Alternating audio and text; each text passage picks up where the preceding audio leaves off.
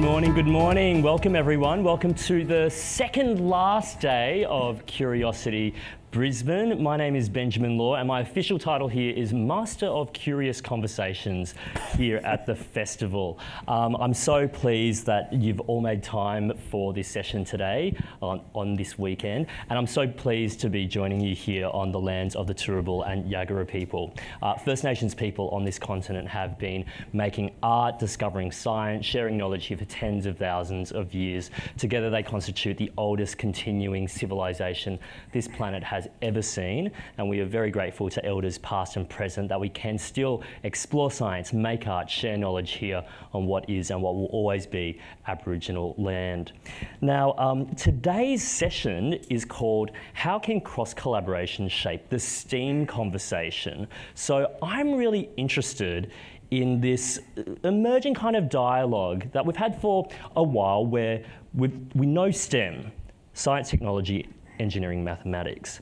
But now increasingly we're starting to talk about STEAM. Now what does that mean? Now we're going to illustrate it in a very interesting way because look, whether you watch Sesame Street or RuPaul's Drag Race, you'll know that everyone loves puppets. And Dead Puppet Society is one of Queensland's most innovative theatre companies. Last year, however, the pandemic shut down all touring and theatrical performances, and the company took a pause to think about its future. But that pause allowed Dead Puppet Society to expand its repertoire, and key to that has been cross-collaborating with other skill sets within the world of STEM, science, technology, engineering and maths. And what Dead Puppet Society adds to that mix is the A, the arts, that turns STEM into STEAM, which is at the heart of so many conversations we're having here at Curiosity Brisbane. So what happens when art and STEM combine? What can these disciplines tell us about each other? And also, where do robotics fit into this conversation as well? Because we have a hunch that this might be the thing that really illustrates these kind of abstract conversations for today. Our first guest is a writer, director and designer who's worked across British, American and Australian theatre industries. He holds a PhD in puppetry and visual theatre from QUT. He's also a founding member and the creative director of the critically acclaimed Dead Puppet Society, which has been nominated for 6 Helpman Awards and an Olivier Award. Please welcome Dr. David Morton. Thanks, Ben. I haven't heard doctor for a while, that's hilarious. You've got to use it more, right? I mean, you are technically Dr. David Morton, right? Technically, yeah. Yeah, okay. I love that. I feel like every time it pops up, it hits again like a bit of a bust. You go, oh, God, that's right. That's right. Oh my gosh. Say intelligent things, it's got to be legitimate. Those 3 to 4 years that I actually spent working on a thesis, you've just erased them from your mind. Yeah. They can be traumatic things, PhDs, I understand. Our other guest is a robotics researcher and educator and distinguished professor of robotic vision at QUT. He's the director of the Arc Centre of Excellence for Robotic Vision, chief scientist of Dorabot, author of the best-selling textbook Robotics, Vision and Control, which is currently being updated, as we understand. Yep. Has won national and international recognition for teaching, including the title of Australian University Teacher of the Year. And he's held visiting positions at Oxford, the University of Illinois, Carnegie Mellon University, and the University of Pennsylvania. Please welcome Professor Peter Cork, everyone. Thank you. So this is going to be a really interesting conversation because I don't think many people necessarily think of puppetry and robotics in their mind as synonymous with each other. But of course, there are so many opportunities and ways in which they've already merged. David, I want to start with you because if we go into the Queen Street Mall right now, we'll see an incredible sculpture / installation of fish that seem to be swimming of their own accord.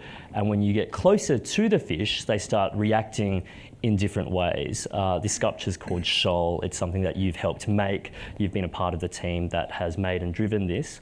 I want to know about Shoal and how it came about, and also the backstory of why it came about in this particular moment. Yeah, totally. Perhaps to answer that, maybe I go back in time a little bit just to Please. talk a little bit about the company and and how this has emerged from it. So Dead Puppet Society's been based in Brisbane now for the last 12 years. We came out of the Queensland University of Technology, and what we try to do with our work is to create a form of theatre that doesn't look like the forms of theatre that particularly the main stage companies are creating.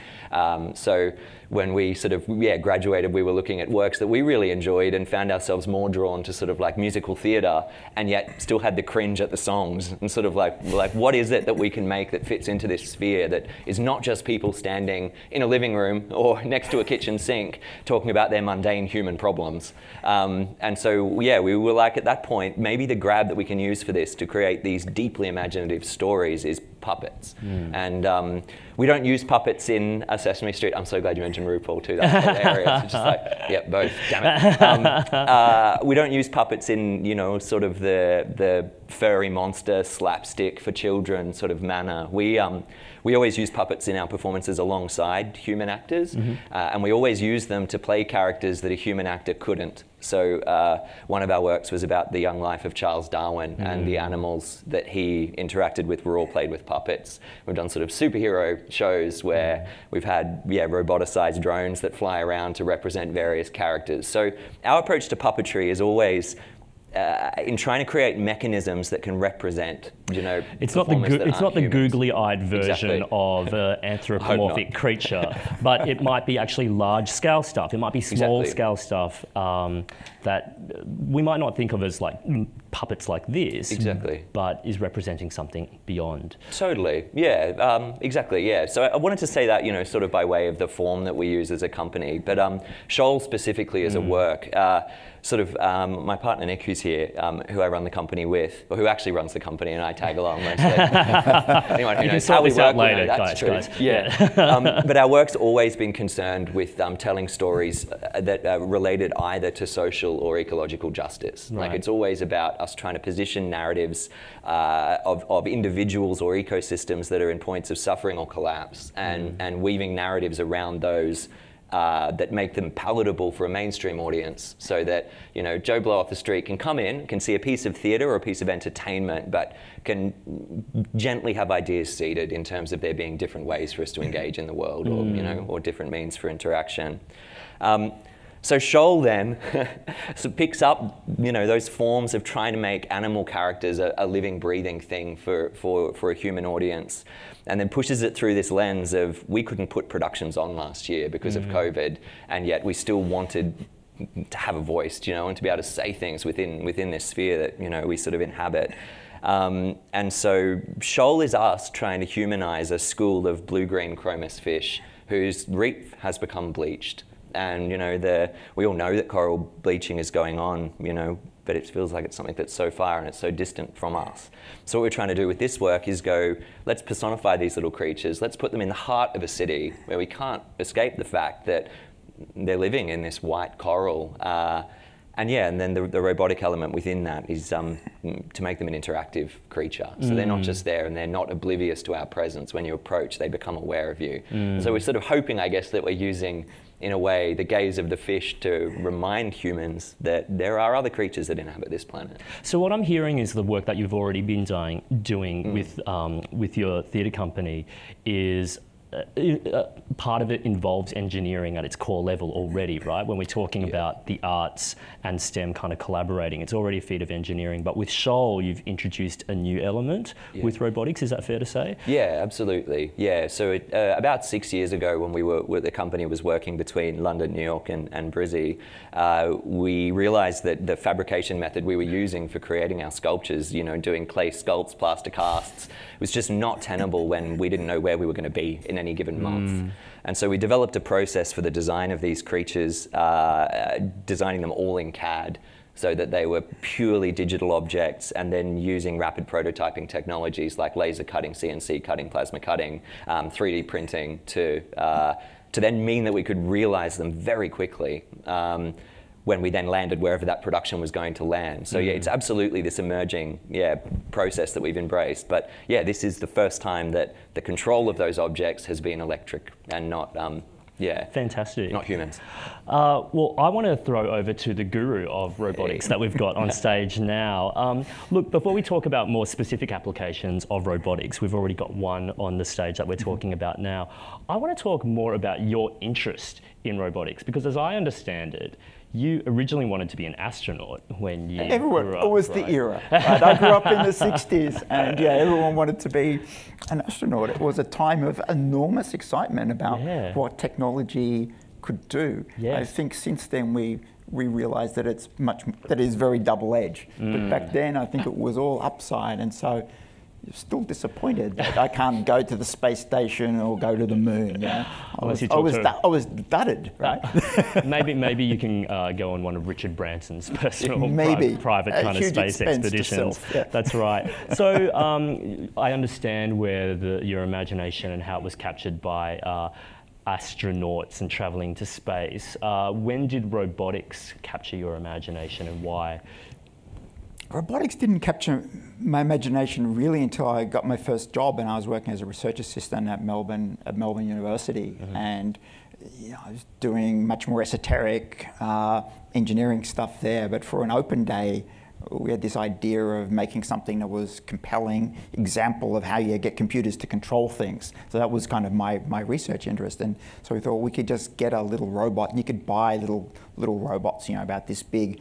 So you could play a game of checkers, drafts, right? And so that's what we cobbled together with what at that time we called it a mini computer, and it's like a cabinet about this big, right? And wrote all the code in archaic computer language to make the robot play a game of drafts, and that was interesting. So I got sort of given carte blanche to build the thing, and did that, and that was fascinating. So it was the first time that I'd actually had anything to do with robotics myself. And then a little bit later, that same year, there was an ad in the paper for CSIRO. They wanted someone to do robotics, and they had a lab that was just like 4 blocks away from the university. So it's really cool. So I applied and I got the job. I've been doing robotics ever since. So. That's really great. So yeah, short answer is I answered an ad in the newspaper. When we used to do that, right? Yeah. I think a lot of us, depending on your generation, when you think of robots, you think of the Jetsons. There's a maid doing things that a human being usually would, but it's a robot. But it's also part of the era. Benjamin. The things that you watched on TV. There was the Jetsons with Rosie. There was Get Smart with Jaime. There was Lost in Space. So robots were real. I mean, you saw portrayals of them on television, and I'm sure that sort of sunk into the subconscious. And they were mostly good. Right? That's mostly benevolent. Mostly benevolent, yeah. Until maybe Alien in 1979. Yeah, and so I guess more modern, more recent robot movies explore the dark side. I mean, to what extent is the conversation around robotics about striving to get mechanical creatures that can replicate the things we can do, and to what extent is the conversation about finding ways to build things that can do things that we can't? I think we're driven by doing the light on the hill is to create a machine that can do what we can do. That's still hard, right? So we're still a long way from that. But as that gets closer, then I guess we're going to start to think about creating machines that are better than us. You have a long conversation about what better means, and that's perhaps scary. I find that idea a bit intimidating. But I think as that gets closer, that we can just build a machine that does what we do, that's the next frontier. Now, you're particularly interested in how robots can use a sense of vision, correct, to accomplish a huge range of tasks, sophisticated tasks. What kind of tasks are we talking about that rely on that sense? If you think about almost everything that we do every day, we rely on vision for almost everything. So to not have a sense of vision is a profound disability, handicap for humans. So a robot that can't see has that handicap, right? So if I wanted a robot, you say, pass me the bottle of water, right?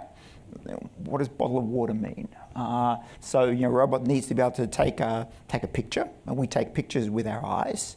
You know, this is about a 120 megapixel camera that you've got in your head, right? And then you can process all those pixels, but you don't think in terms of pixels, an amount of red, green, and blue. You think about the world in terms of objects, and that's the critical bit that's missing. How do you go from a picture to a sense of the objects that are within that scene? Because it's objects that you want to. We have a conversation, we talk about the objects in the scene. We don't talk about red, green, and blue pixel values. And so that's an abstraction of an image. And so that's been my big interest. So if I was a robot and I said to the robot, go out through the door and fetch me something, the robot has to think about where it can walk or where it can drive. So it needs to think about where's a flat bit, and it needs to know that there are these things called humans, and it's kind of rude to run into them or hit them. If there's a chair that's in its way, it can push the chair, but not if there's a human on the chair. That would be rude. So there's a whole bunch of sort of common sense knowledge we have about objects and what they can do and how we can use them. And a robot, if it's going to be useful to us, it needs to know all that stuff. And we're a long way off from that, but that's my big interest. You've talked about the human eye in such a memorable way, that it's a 120 megapixel thing, but it's also such a complex part of our body. For those of us who can see, we kind of often take that for granted, the way in which it operates. So I guess a part of the work that you and others do is trying to get machines to not only replicate that, but process what they're actually seeing. Yeah. When you say we're a fair way off, how far away are you talking about? Look, at the moment we have got systems that we can train. So there's this whole thing you might have heard of called deep learning, which is a way where you don't write a program that looks at all the pixels and says, this particular pattern of pixels means a bottle. What we do is we show deep learning systems a bazillion examples of all kinds of objects, and it learns if you show it another picture, it'll say that's a bottle, or that's a cat, or that's a dog. So we don't actually write programs to say there's a whole bunch of rules that mean dog, or a whole bunch of rules that mean cat. We train it on examples. And this is fascinating. This is something we couldn't do 6 years ago, and now it's everywhere. Your phone, you've probably shows faces, puts a box around faces. That's done by deep learning. It's a little network of neurons modeled very loosely on our brain that does that. If you've got your photos stored in something like Google Photos and you say, show me all the photos I've got of a beach, right? And Google Photos pulls up all the photos of beaches. That's a deep network that's learned to map all those patterns of pixels into semantic labels. And that learning as an ongoing process, or is it a case of code or algorithms that have been written in and are settled, or does the learning continue and update itself? It depends, but oftentimes you just do a whole bunch of learning and you've got a network, and then once you've got the network it's trained, then you can use it.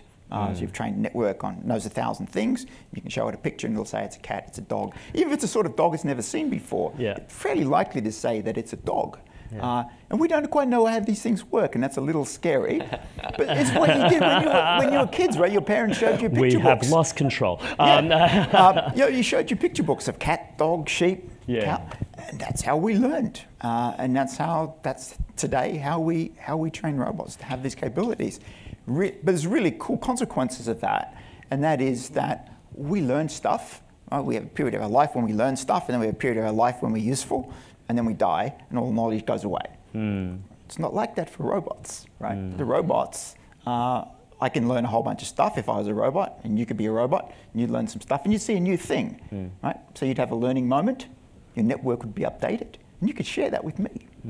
Okay. Right? And they can all be in the cloud, so even when the robot goes to the scrap heap, the knowledge is still there. The knowledge, the learning of the knowledge that robots have is one-way street, it's a ratchet. You can never go backwards. And that's the sort of thing that I find a little bit terrifying, because I know that it's possible. And so we're starting to have debates about artificial intelligence. Is it a good thing or is it not? Okay, I want to park that and Yeah, return to it. Partly because you're giving me a panic attack. But look, just before we move on, we've got David here, and he's brought to us an incredible, beautiful, elegant example of the way in which robotics feed into and create art. When it comes to the marriage of robotics and art, have you seen some really good examples in your time where you're like, that's robotics applied in a way that I wouldn't have thought of, but within the realm of art that illuminates what robotics can do? So when I went down and had a look at David's installation before this session this morning, and I look at it at two levels. One is just this wonderful, inspired vision of all these little fish, and the reminder about the damage that we're doing to the environment. So I can look at it at that level. The other level, I look at it and say servo motor, serial communication bus, infrared sensor. So I can see the components that are in there, and I know what they are, and I know how they all work. But I take my hat off to David to be able to put all that together in a way that hides all that horrible detail that only geeks care about, and makes something that's deeply impressive. So I think it's a wonderful use of technology. Yeah. And I think it's probably something that we should use in the teaching of STEM. I'm an academic at QT. I teach engineering, and it can be a bit dry. And I think you could probably motivate students more by showing them how you could apply this to non-industrial applications. It doesn't have to be an application that's making things or making money. It can just be for the delight. Yeah. I think that gets lost too often. So you have created this piece that evokes delight. I think it evokes a range of emotions because of what it represents. I wonder though, at the same time, it does involve all those components that you talk about, the nerdy stuff, the very technical side of things. This is kind of a world premiere of this installation, and any kind of debut involves a lot of trial and errors. What were the kind of challenges and surprises along the way in making this? Yeah, that's a great question. First up, thank you, Peter, for the compliment, but I need to bat some of it because he's going to hate me pointing him out. But Lockie, who's sitting in the back, came up with all the technical systems that actually make the fish do their thing. Legend. I think probably one of the biggest, I want to say roadblocks, fun speed bumps, we came across with the coming together of this work is everything we do as a company is always highly collaborative. We love sort of bringing in experts from various fields to dream together and to vision, what a work or a product might look like. A part of that process is then that a lot of those, individual elements are developed in isolation or are siloed, and then there's the moment of the bringing together. We're very used to doing that in a theatre, where there's set processes and there's set ways of bringing those things together. With this, there isn't. And so I think, that these moments of the plugging the thing together, seeing that it works, but then moving it to a new context and the sensors behaving differently, and so us having to tweak those, and then the way that the weather over the last 2 weeks has impacted that sculpture, which it's been remarkably uneventful, thank God. Yeah. How does that work, by the way? Because I'm just assuming, I didn't do great at science, but I'm just assuming mechanical parts and water don't really tend to mix. And you've got an outdoor installation that's actually in the open air. Yeah. So how have you actually ensured that it can continue working in any kind of weather event? Yeah, so when there's there's a couple of things in there. The first is to try and mitigate the error, or the explosion. So all of the, I say explosion, no, I just stopped working, right? Not like a boom, hopefully. All of the wedges that make up the sculpture are all sealed individually, and they have, waterproofing strips that are run around them so that when they're crimped together, they, it stops the water from heading in. The sections that the fish come out of have sort of a multiple part flange that stops most of the water from getting in, and the thing's also set intentionally on an angle to let the runoff happen. So there's these things that are in place that we've used to try and stop water getting in. We're also aware of the fact the thing's a greenhouse, and it gets incredibly hot underneath that perspex, so it intentionally has ventilation built into it to move it through. But then the second layer of sort of defense we've got against it is that all of the pieces are very easily replaceable. So we have over the last couple of weeks had, I think, 3 or 4 of the servos that drive the fish just give up. And so yeah, it's about a 10-minute job to go under and to pull that section off and to replace it. And so it keeps going. So it's sort of like try and avoid the catastrophe, and then when it happens, move around it. I mean, you come from an arts theatre background, so how much of this has been like a massive learning curve for you, like essentially becoming an engineer with some side knowledge about robotics? I would say I've just leaned very strongly on my collaborators, but sort of as we do in the theatre as well. Sure. I think working in the theatre though, and you know this Ben too as well from the TV work as well, but we are crisis managers before we are everything. Do you know? I feel like in a theatrical production, everything is always going wrong. That's sort of how they work, you know, and that's why they're great. That's why they're not films, because everything's on a razor edge, and there's a gale force wind coming at it constantly to try and knock it off, and the team works to try and make sure that it doesn't. And so this is that in a different context. This is that, except I'm dealing with drunken people coming through the mall at 3 a.m. on a Saturday morning. Yeah, you can protect against the rain, but can you protect against violence and vomit? I don't so far. I think you've answered this question throughout the conversation, but when you go from curiosity to curiosity throughout the festival, you see these installations or these experiences that marry ostensibly disparate fields that form to make STEAM. Something like Maywa AR, where you go and you scan the QR code and you look around you and you can see what Brisbane, Turrbal and Yagara land looked like prior to colonisation, is such a marriage of, we discovered, historians, elders, engineering, tech, algorithms and art. When it comes to Shoal, what are the kind of seemingly disparate disciplines that needed to be married to make this work? I think potentially it's the elements are less disparate in this work than they often are in our theatre productions, because the processes that we're making use of to fabricate this entity, I don't know, it's sort of they're reasonably commonplace, right? The use of laser cutting and rapid prototyping. So I'm going to say, no, I just hit a dead end. No. But basically, I see artists, and you've got when you're talking about laser cutting and that sort of stuff. So technology that you've dealt with prior. Did you have to bring on new collaborators on board to make this particular installation what it is? That's a good question. No, it's actually no. It's the same collaborators, but we're working in a different method. We've all worked together to create performance works, but it's sort of we're literally pulling the explicit story out, and taking away the dark room with lighting and putting it in a mall instead. But more or less, the process for the making of that is sort of largely the same.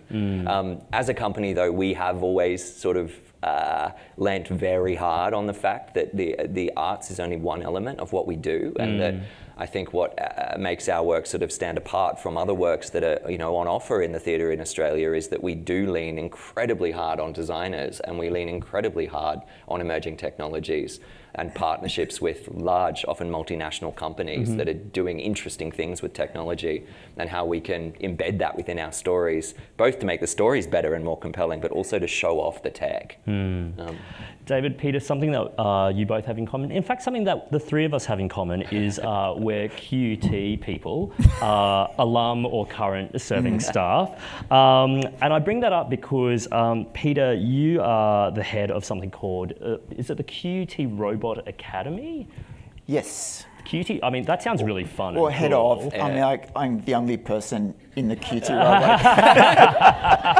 And it's a side passion project, which is around educating students about robotics. So it's kind of what I would teach a QT, but it's a whole bunch of lessons that I, with a large team of people, made into an online format, and that's accessible to anybody, anywhere. I think one of the frustrations with this whole movement towards online education, these things called MOOCs, massive open online courses, that people talked about a lot, sort of 2013, 14, 15, you know, it heralded the end of universities as we know them, because everyone in the world could just go take their courses from Harvard or Stanford or something like that. And so I kind of jumped on that bandwagon, but those things are expensive to maintain. So I created a whole bunch of content, about 200 short lessons, and now they're all online, they're free. So anybody anywhere can So we can access it. Yeah, What would we learn as a part of the QUT Robot Academy, which sounds like a really great superhero franchise, but is actually an educational course with modules? It is.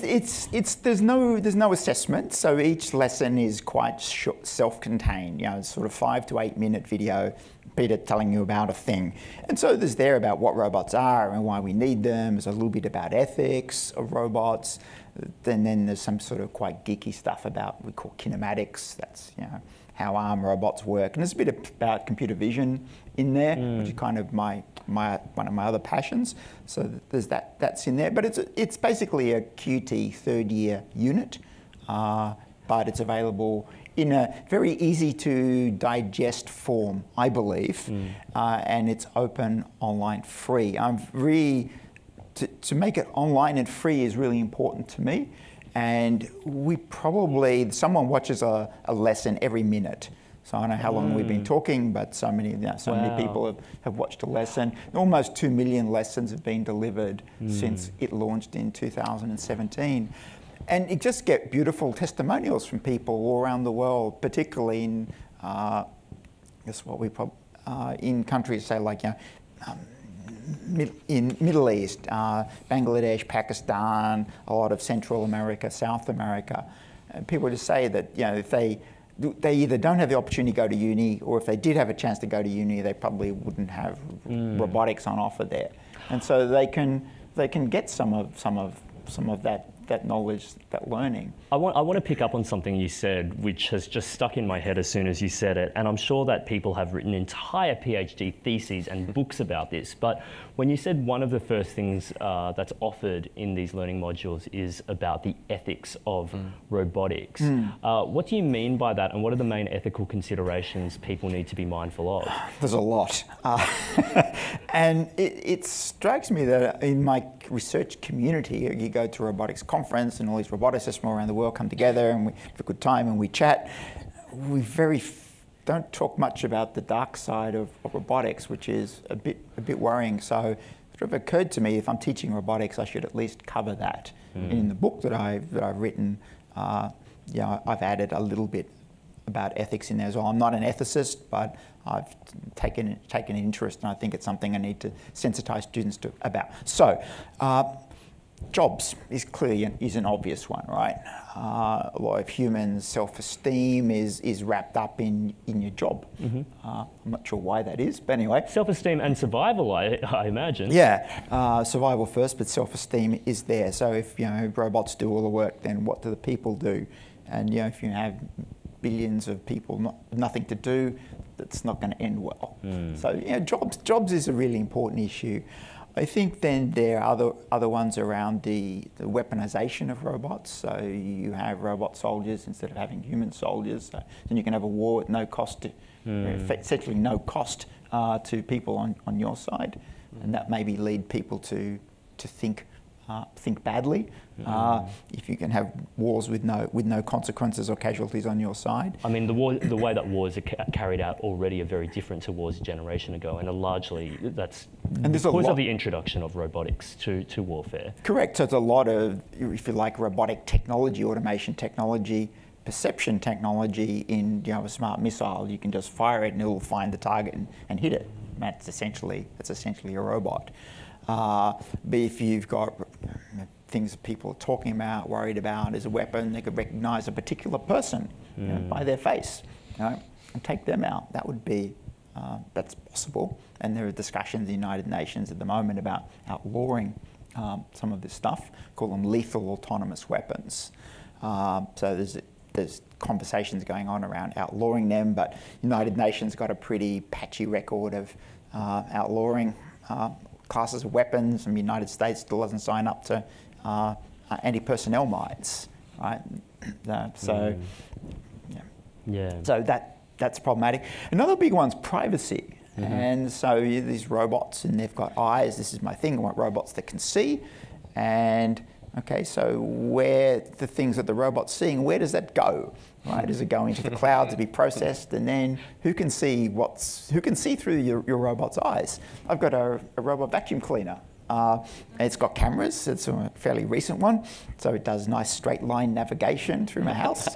It uses the camera to recognise where it is in the house.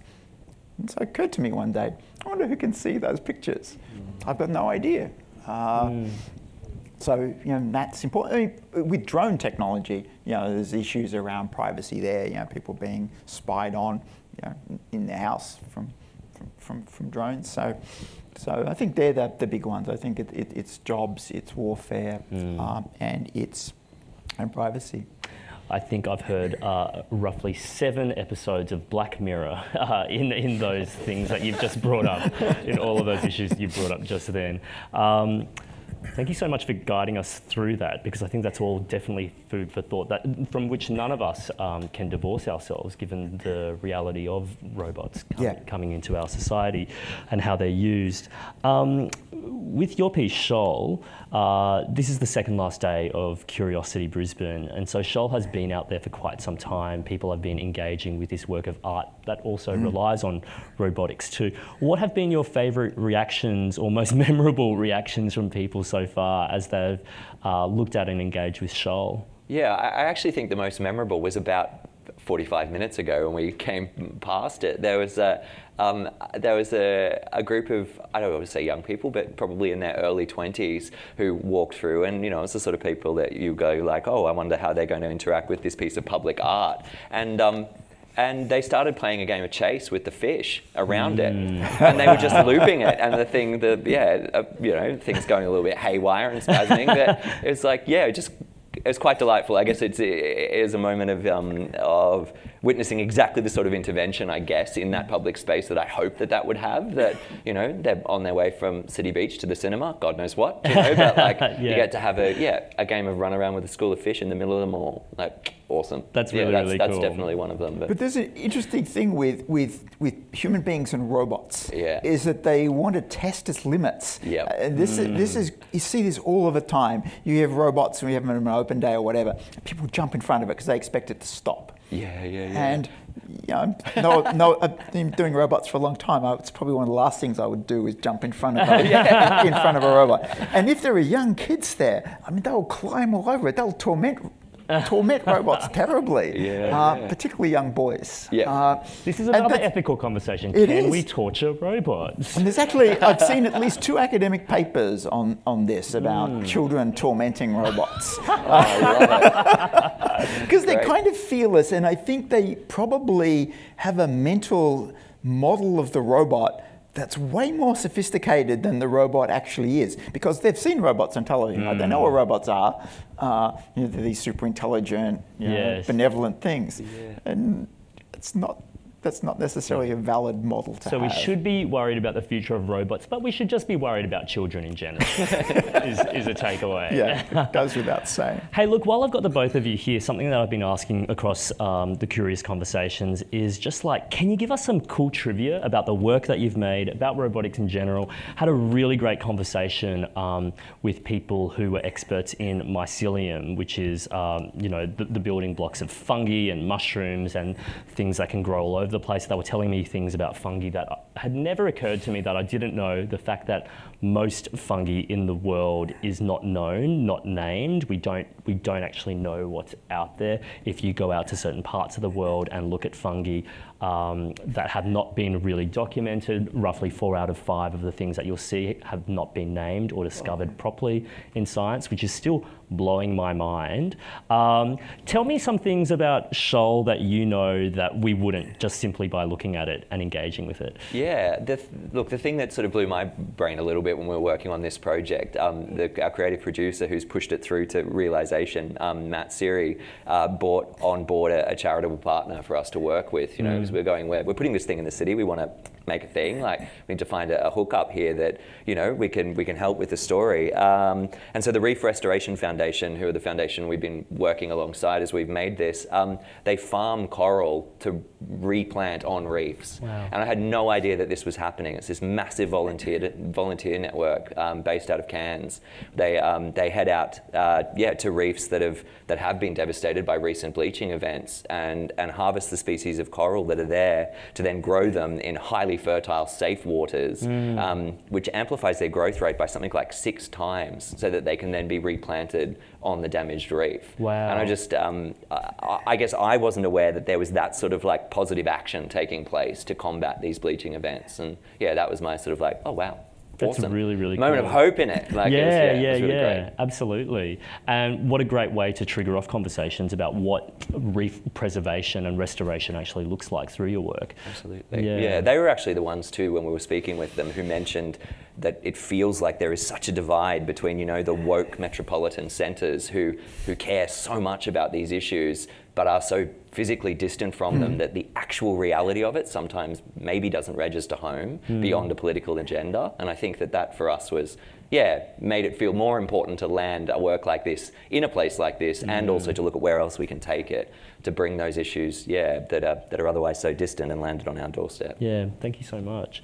I'm sure you have a lot of facts and figures about robotics that, one, have terrified us, but two, are probably really delightful and mind-blowing. What are some facts and figures up your sleeve or trivia about robotics that can blow our mind? 2 things come to mind, and one just following up on David's point. One of my colleagues at QT, a guy called Matthew Dunbabin, he builds underwater robots. And the thing that he's been a lot over the last 2 years is taking coral spawn, which has been captured and grown on for a bit, and then using a robot submarine, which is a thing about this long, to actually deposit that. And so it goes with a sort of a bladder full of this coral spawn. It swims along like a robot vacuum cleaner, really. It just does a sort of lawnmower pattern backwards and forwards, but only squirts them out on places where it's prospective for them to take root. So if it's seagrass or sand, it won't squirt them out because they'll go nowhere there. So he's working with marine biologists to sort of help reseed the reef. Wow. I mean, the reef is in terrible strife. That's because of collectively all of us, and there's no quick solution to fixing the reef. I mean, it's going to take centuries. But what you can do is probably fix it where it's been damaged, and probably encourage it to grow south, right, where the waters are cooler. So that's using robots to try and do some restoration. It's a band-aid. It's not the right solution to the problem, but it's the best thing we can do at the moment. So that's one. And the second one I'd just like to mention, it's a really interesting link between robots and theatre. Is the word robot came from a play, right? 100 years ago, this year, there was a play called Rossum's Universal Robots, written by a Czech playwright, Karl Čapek, and he introduced this idea of a robot. So it was a humanoid, human-like machine that did the work of people. So they were manufactured and they were used to do the drudgy work. So robot actually is a word from the Czech language that's got some aspect of serfdom, slavery, horrible labour, right? And that's what the word robot means. It's a Czech word, 100 years old this year.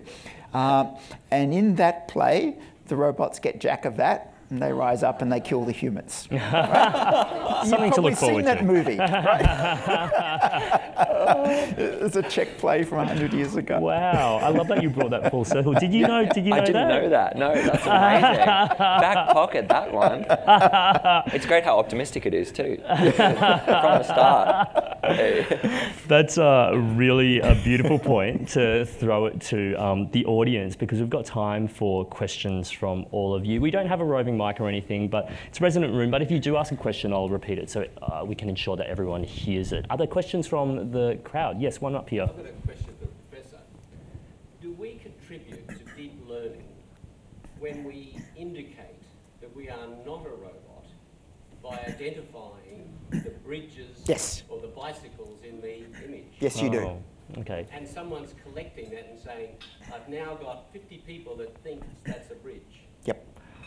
So all of those things where you have to say, please identify the traffic lights or the bridge in this image, we are contributing to a robot's deep learning. Correct. And understanding of what a bridge is. So it's no use having a bazillion pictures of things if you don't know what are the objects within that. So there is this problem we call the data labeling problem. So you got a picture, and a human has to say what's in that picture. And so they started off just mining pictures from Facebook and Instagram and so on, which generally people say, this is my cat or this is my dog. And the picture with that, you could most reasonably say, the dominant thing in that is probably a keyword out of the text associated with social media posts. But that's kind of noisy and imprecise data. So there are companies that do this data labeling, and that's one way of getting data labeling done for free.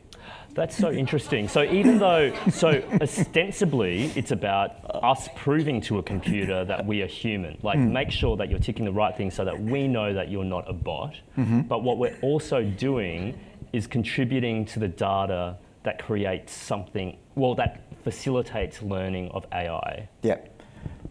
I think given that it's almost always traffic lights, pedestrian crossings, or bridges or buses. Robots, they're really obsessed with buses and traffic lights. I think maybe in the day it probably had some merit, but I can't imagine that today that data would be particularly useful. But I've seen scripts like, obviously it's an image of an ancient document or an older type document. And obviously sometimes the E's and the T's are all a bit out. Yep. And it sort of tries, I think, to get you to identify. They're the harder ones. Yeah. And I think if 9 million people say that's a T, they'd probably say, well, learn that T can be a T or that way or that way. Yeah. Which is, I think, ways that they can improve the ability to recognise handwritten text. Yeah. Thank you so much for your question. There's a question here. I just want to ask, I've heard of, because I've actually quit Facebook at one stage last year and realised I actually cannot function or live without it, so I went back on. I quit them all in January this year. I'm still off. I wanted to ask you, what's your take? Because a lot of people say, don't use social media because the government's stealing your information or, the targeted marketing. I'm like, I actually quite like the targeted marketing. So the comment. You're their kind of person. So the comment or the question there is, tried quitting Facebook recently, had to go back on, couldn't function without it. What's your take on quitting social media? You've discovered that as much as data is being harvested, you don't mind it being harvested for targeted marketing, but you've actually quit them all recently. I quit them. I think, Facebook in particular, I worry about what they do with the data. As they take over other social media platforms. So Facebook is, of course, Facebook, the platform, but the company owns WhatsApp, Instagram. Have I missed anything? At the moment, I think that's a lot. That's quite a lot. That's the whole lot. And I think, having seen what's happened, I think over the last couple of years, live stream massacre in New Zealand, just this incredible disinformation, conspiracy theory propagation in the United States. I really just don't think it's a force for social good. I'm not sure if this could have been predicted, a long time ago. If you said, what if you just had everyone in the world connected? Zuckerberg just says, it'll be nice and we can all share things and be happy. But I've never actually heard him say anything very particularly intelligent.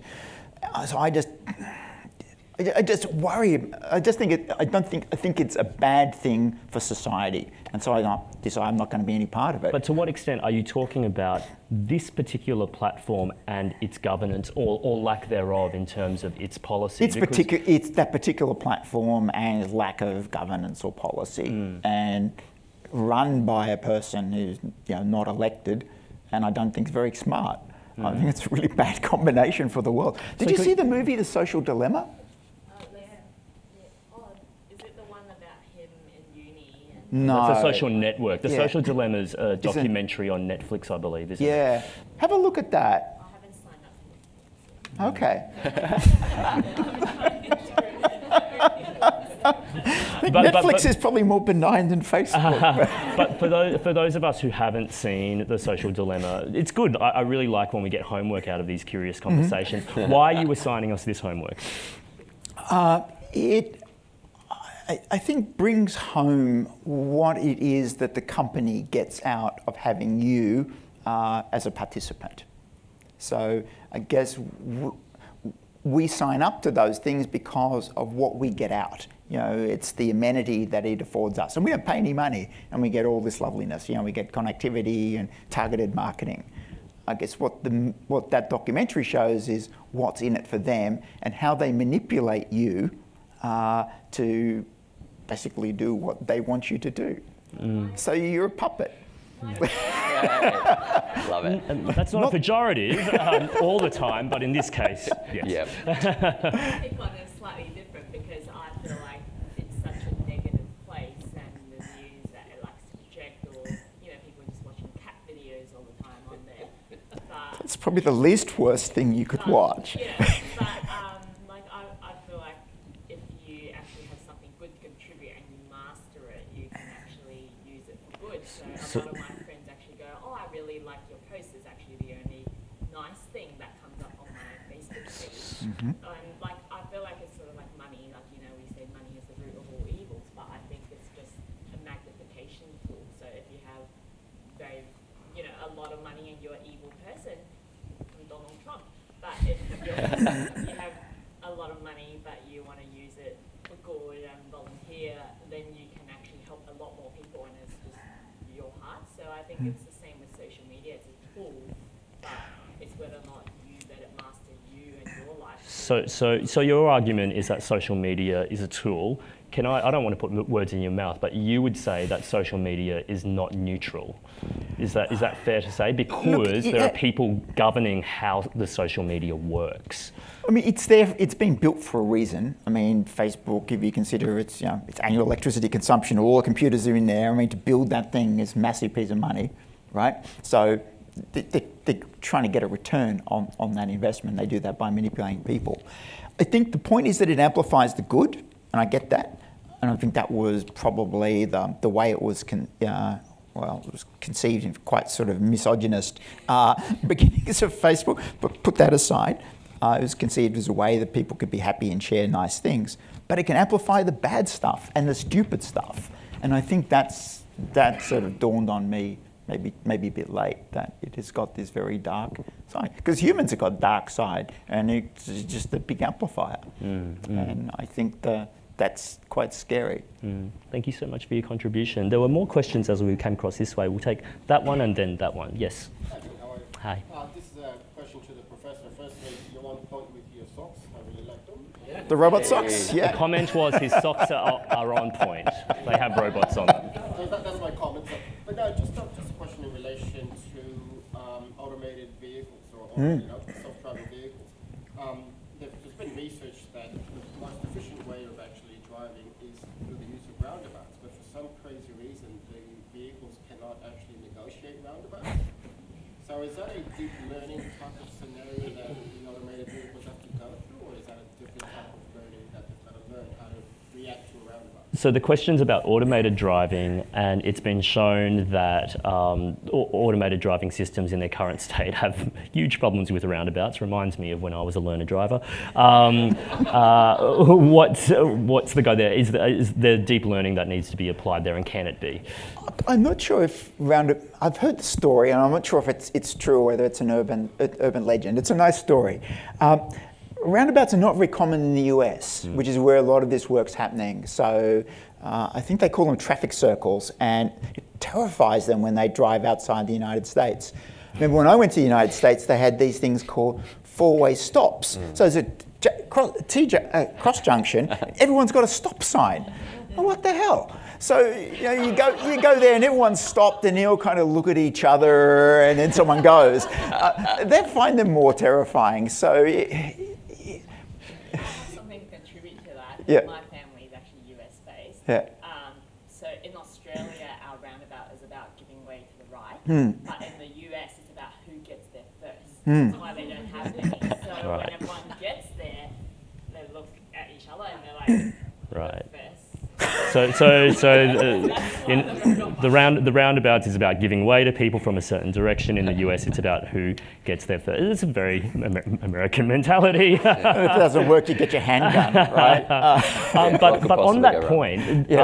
are there ways that automated cars, self-driving cars, will be able to broach the horrors of driving through roundabouts? Yeah, so a lot of the road rules or the driving rules that are embedded in the cars come from two things. One is by monitoring human drivers. So there are lots of test drivers just drive around. You mine all of that for data.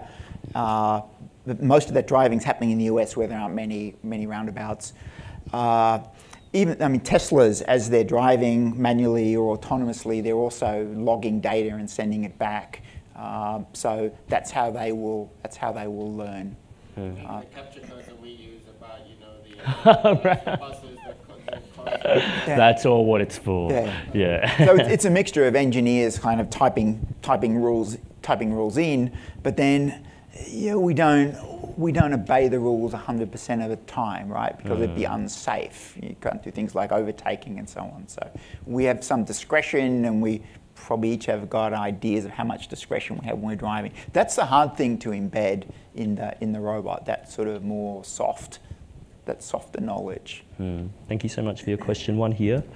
One comment, if you want to do more homework on the impact of social media on society, listen to the Rabbit Hole podcast. Oh, yes.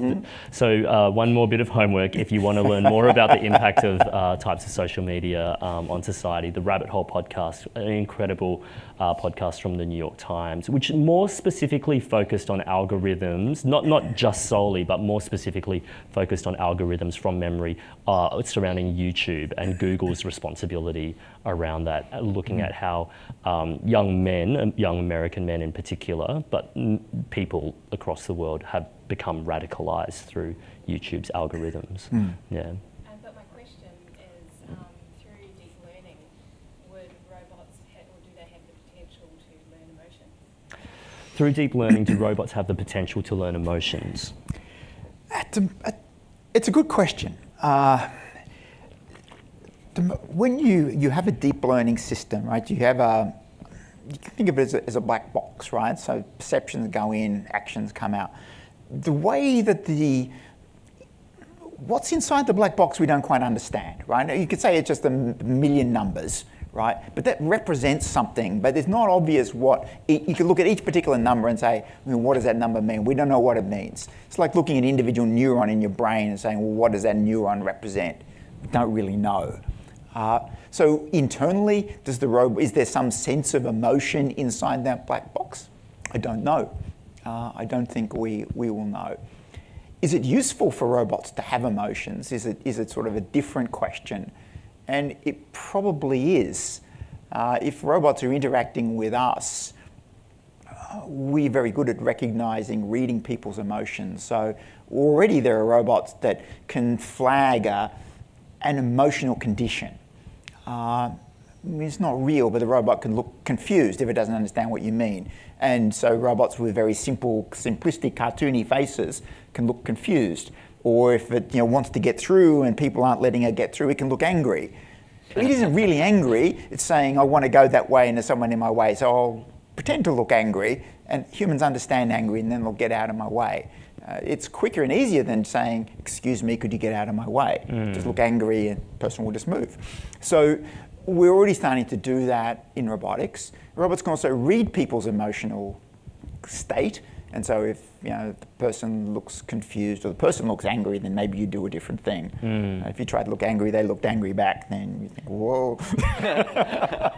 Actually, can I expand on that question? Because as robots and AI inevitably becomes rapidly more intelligent, I think that for a lot of us, there's the assumption that that results in sentience. But are they the same thing? Does intelligence eventually become sentience, or are they actually two separate things? I'm not sure if we know yet what sentience is. I guess that's the big fear, right? That's, when robots become sentient and take over. Do you see that as an inevitability? That we see it as an inevitability that robots will only get smarter and smarter and smarter, but does that necessarily mean they become conscious?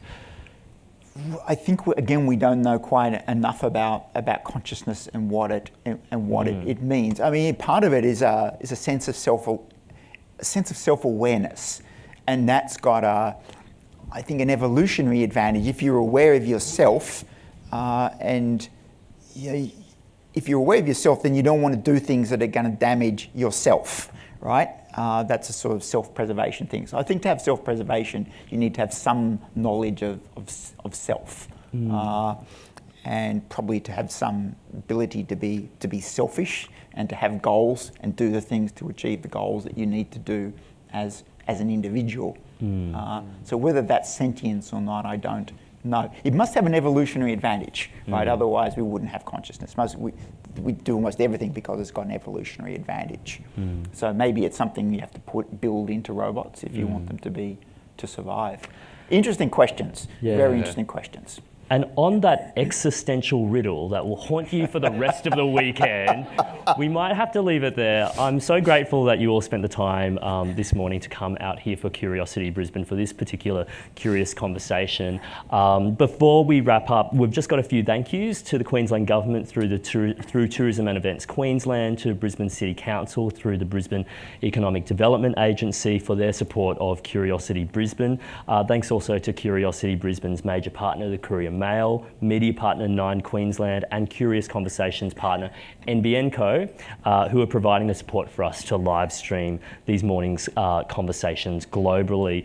And finally, thank you to our precinct partners, where you can find all the Curiosity experiences: Brisbane City Council, Southbank Parkland, Arts Queensland, State Library of Queensland, and Queensland Museum. But could you please join me in saving our last round of thanks for our wonderful guests today, Peter and David. Thank you.